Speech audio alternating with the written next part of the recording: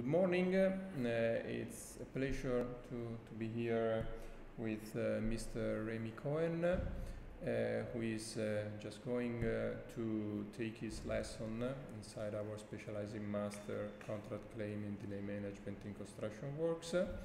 The title of his presentation is Project Finance and Public-Private Partnership. For him to briefly summarize the contents of his lesson. Okay, thank you very much.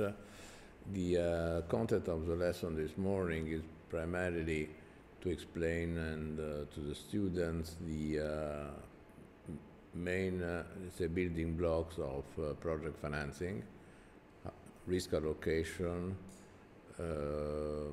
complexity of contracts, incompleteness of contracts, and financing modes of a project. And we'll focus primarily on public-private partnership, explaining what are the different methodologies which could be applied to the public-private partnerships, the one most commonly used, at least here in Europe, and try to highlight to the students the main contractual difference that you have in various PPP type of contracts. We are planning to, of course, show cases coming from some of the projects we've been following here in Italy and around the world, notably Mexico, Israel, and some other country. Thank you very much.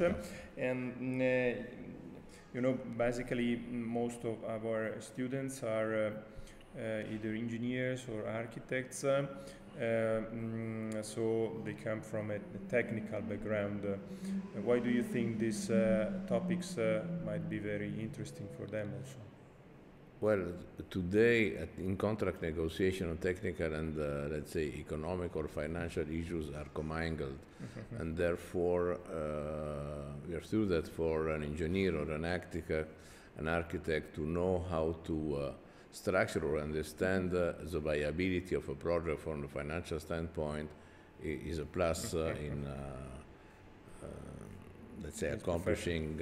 It's a plus for his profession, but also it helps him for whoever is going to be working to conclude the contract. Okay, thank you very much and enjoy your lesson. Thank you very much.